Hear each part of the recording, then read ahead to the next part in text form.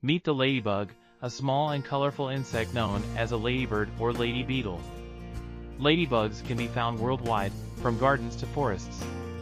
Ladybugs' vibrant patterns serve as a warning to predators, indicating that they are toxic or unpleasant to eat.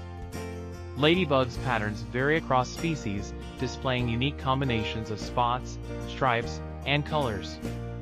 Ladybugs are beneficial insects, as they prey on aphids, mealybugs, and other plant pests, helping to control their populations.